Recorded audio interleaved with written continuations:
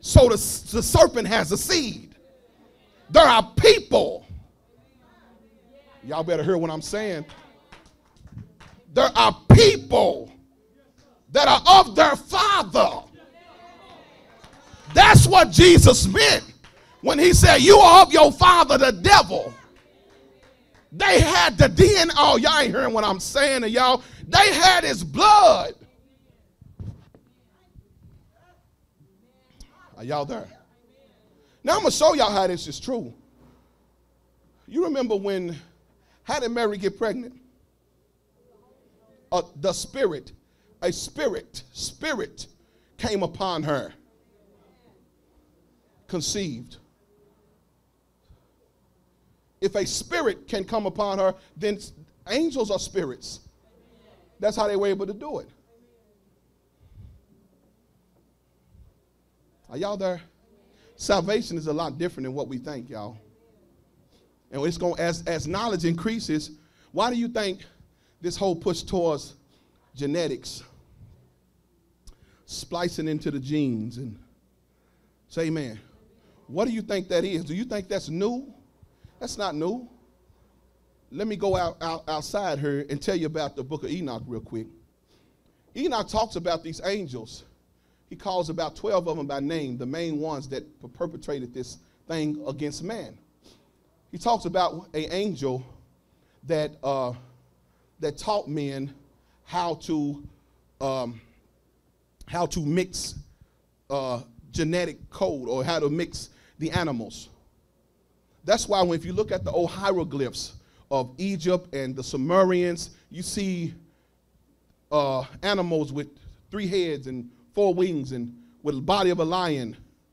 And we think they was imagining that, but that's not what happened. The Bible says even the animals turned violent. They had actually began, listen, what was the whole purpose, y'all? To mess up the bloodline so that the woman could not bear a pure seed that would crush the head of the serpent. So these fallen angels, not only were they having sex with women, but they was mixing the seed with animal. This is why in Leviticus God says, don't sleep with an animal. Don't have sex with a beast. It's an abomination. He said, I'll destroy you over that.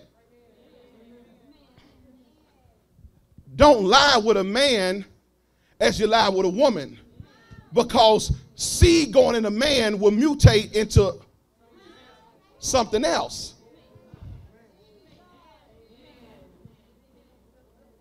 But the fallen angels were so wicked that they taught men how to mess with the genetic code. This is where we think it's a gap with the dinosaurs. There's no gap. The dinosaurs was right there in Genesis 6. When these fallen angels start teaching their offspring how to mess with the code. That's why the earth was continually violent, say man. And that's when God, I got a whole lot more to show y'all on this. But that's why God said, I got to kill everything. Did you notice that if the animal was good, why did he not spare the animals? There were certain animals that died.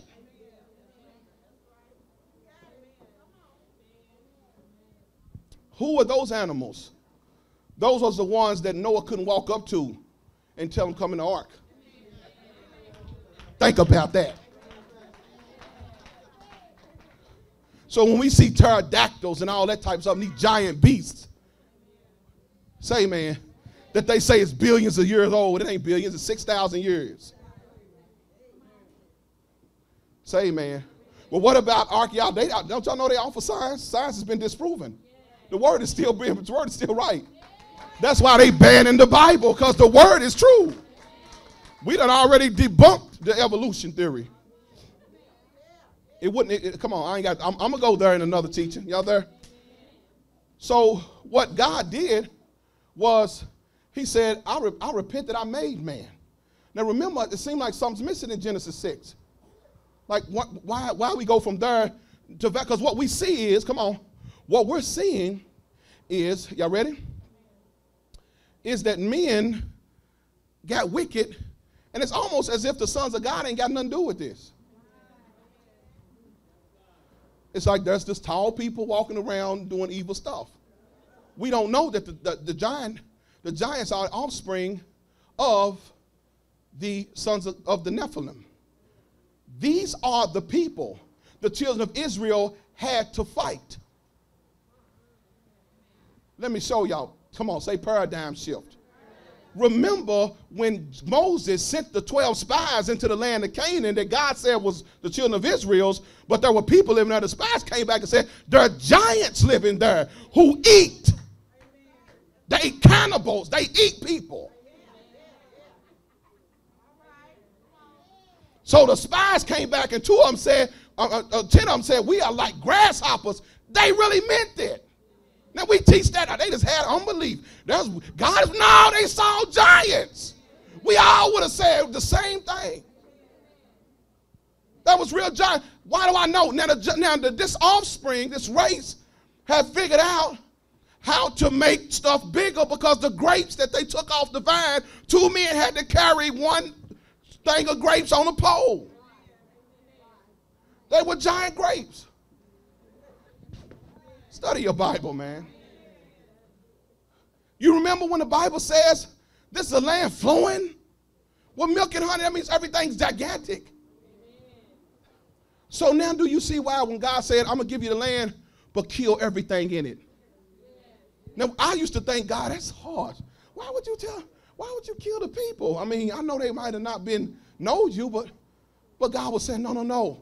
Remember I told y'all that there was these Nephilim was before the flood and after. These are the Anakites, the Rephaim. These are the ites that lived in the land of Canaan. The Philistines was offspring of the Nephilim, which is where modern Palestine is right now. Come on. These are the people that they had to fight. Do you not see that all throughout David's life, he kept killing giants? Come on, y'all. It wasn't just Goliath. They kept showing up. Goliath had 5 brothers that were giants. That's why he had 5 rocks. Come on, y'all. Ain't you ever thought why he had 5 rocks? Because Goliath had 5 brothers that Joab, Shimshi, Jonathan killed some of them. Because that demonic bloodline was still existing in God's people's land. It's too much.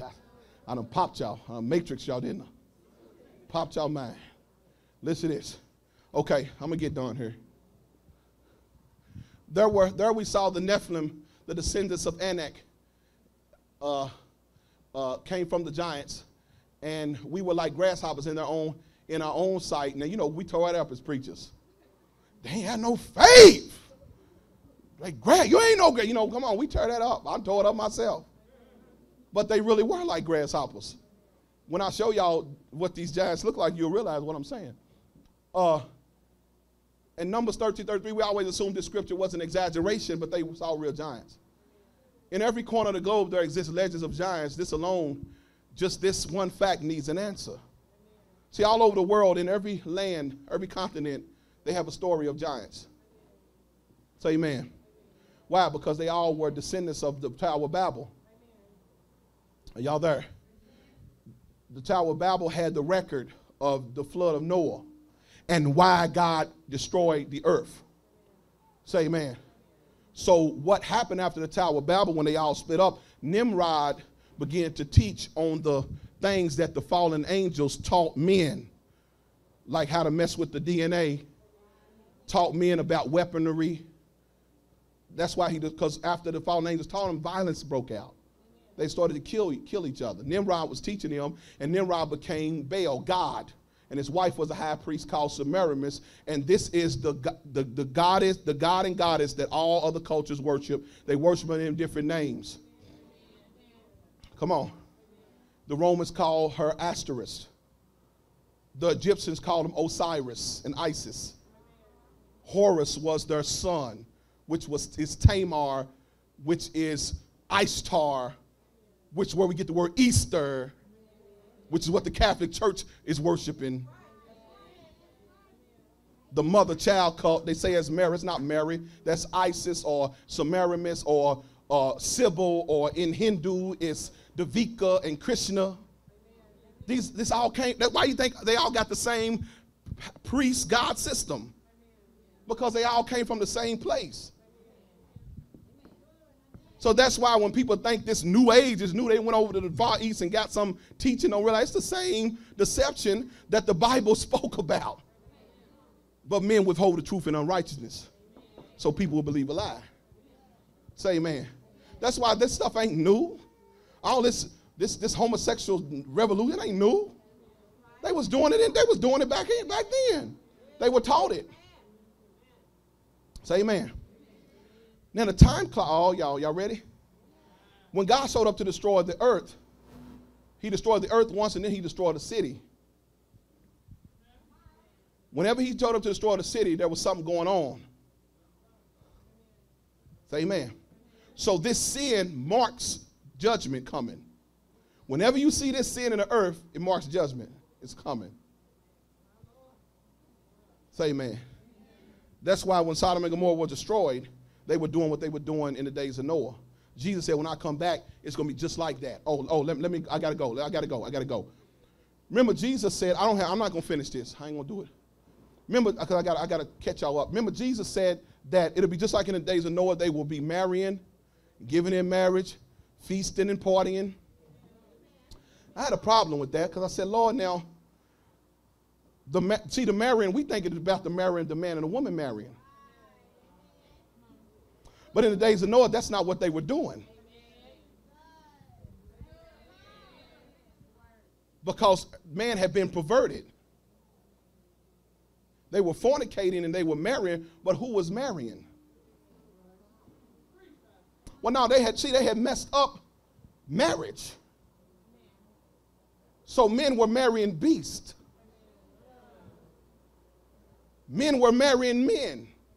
Men were marrying devils. This demon's offspring, y'all want to talk, messing you up. Now, you know that it's not us giving in marriage because they're trying to wipe out us. That's what the gay marriage is all about. It's pushing us closer to a man marrying a dog like he just did. If you mess up the institution of marriage, then it's the prophecy being fulfilled that they will be getting married. We'll be outlawed. Because the Bible says they'll call wrong right and right wrong. So the normal way of us is going to be wrong.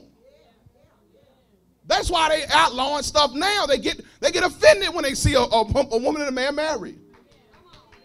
So they want to pervert the institution. Listen, y'all, why? Because marriage was God's way to keep the race, not the race, but the bloodline pure.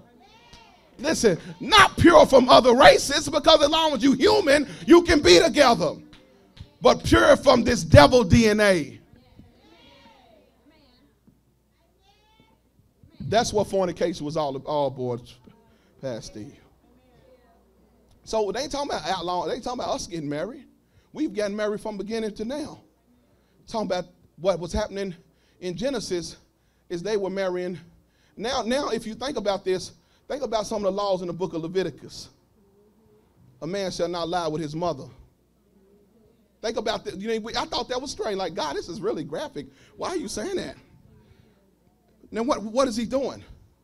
He's trying to get them to realize this is what happened before, why I destroyed the race of people. I'm trying to get y'all, I'm telling y'all not to do it. Y'all ready? Now, what happened when the flood destroyed the earth? Everything died, physical. Every physical thing died except Noah and his kids. Y'all there? Well, we know we're not natural flesh, we're spirits. The Bible says we are spirit, we live in a body, we possess a soul. So those evil beings, their flesh died, but their spirits didn't.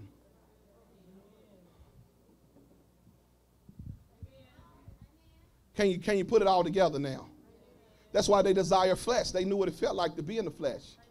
They loved it. They destroyed flesh. That's why they destroyed the flesh of men.